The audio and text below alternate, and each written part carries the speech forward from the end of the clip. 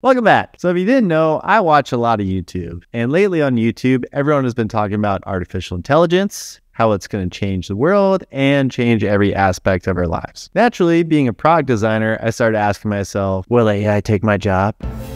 Stupid. So I set off on a little journey to find out if it's currently possible or will be possible to design a product start to finish with artificial intelligence. After trying dozens of AI programs, I've come to the conclusion that there are a couple AI thingies that are super useful and possibly automate parts of the design process, and some overhyped gimmicks. Since there's a lot of tools and this is a pretty deep topic, I decided to split this up into multiple videos that focus on each part of the design process. So design research, creating concepts, detailing out products, engineering, and manufacturing. Today, we'll be jumping into the wild world of design research and if it's possible to automate this with artificial intelligence. As usual on Some Great Things, we will be designing a product along the way. You'll see what it is. Just watch.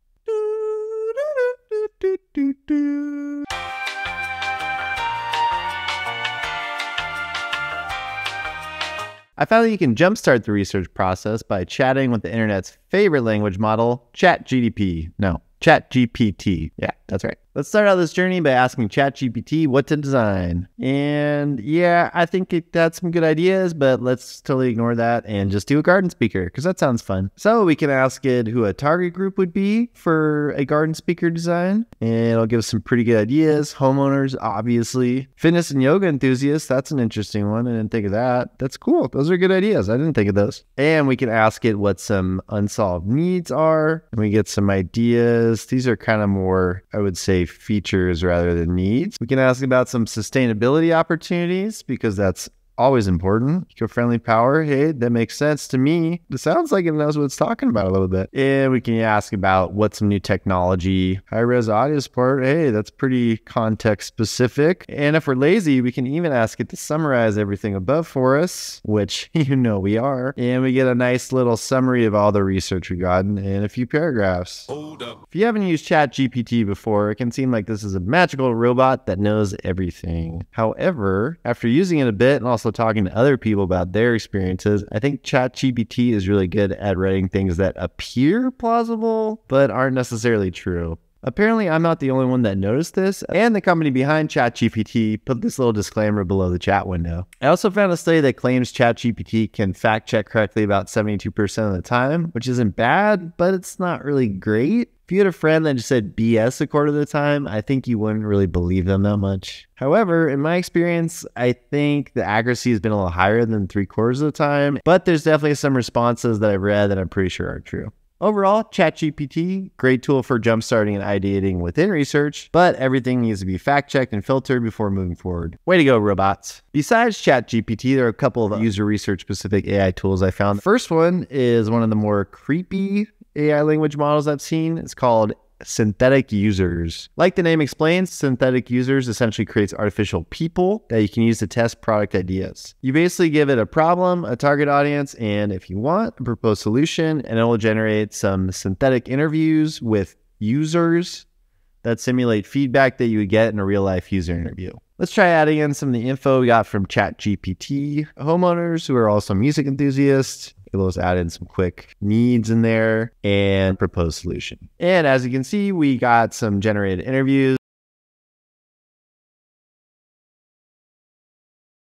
And we can even generate a summary of everything and get the key takeaways. So the results are pretty great and match what I've seen with past user interviews. And they even bring up some points I wouldn't have thought of. However, like with ChatGPT, all our responses seem plausible, but it could all just be total false fabrication that doesn't really connect with reality. I also get this weird sense that the AI is writing what it thinks I want to hear. Like, this is the response that I would expect from a user interview, and that's why the AI wrote it. In any case, this is a really cool tool to get some quick fake interviews, but I would definitely be cautious before moving forward with any of this information. Coco is a really cool tool I found for creating user research documents. Coco, Coco. I'm going to go with Coco. Coco is actually a plugin for Figma that helps you create design research tools like product briefs, personas, and user journeys that you can use in later design stages. I think it's really meant to be used as a UX tool, but it seems to work fine for physical products as long as there's some kind of digital component to the system. It's like a smart speaker or something like that. I'm not really sure if this would be appropriate for something like 100% physical products like chairs or shoes or those kinds of things. So we can generate a product brief, we could generate some personas, and generate some user journeys.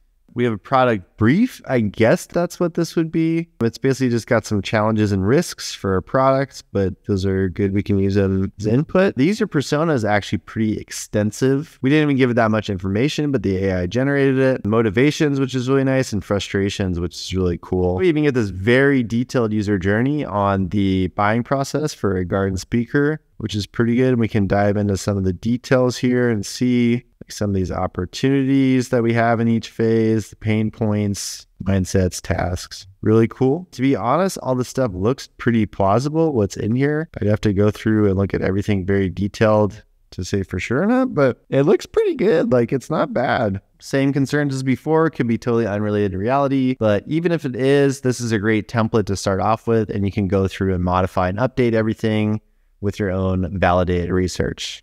Obviously, there's a lot of great tools that can help you in the design research process.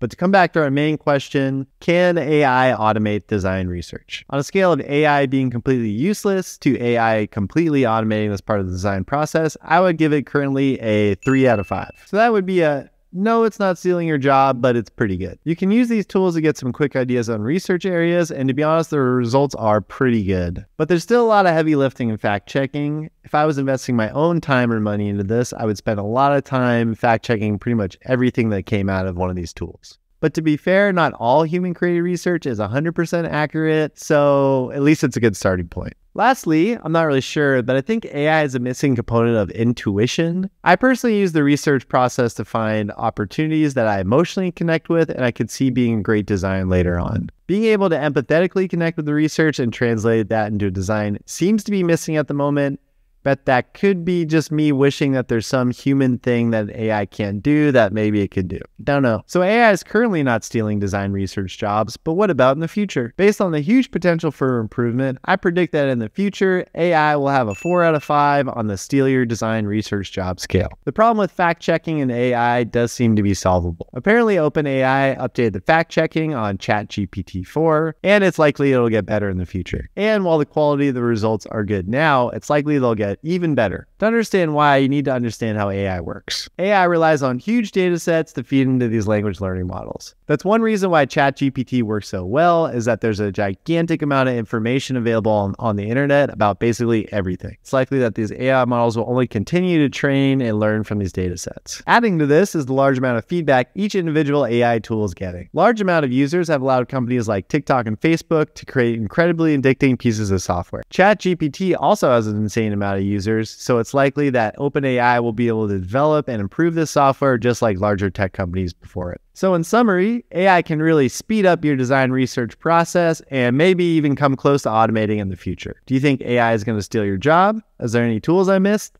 Let me know. That's it for part 1 of this video series. Stay tuned as I explore the automating of the design process with artificial intelligence in future videos, and I'll see you in the next one. Bye!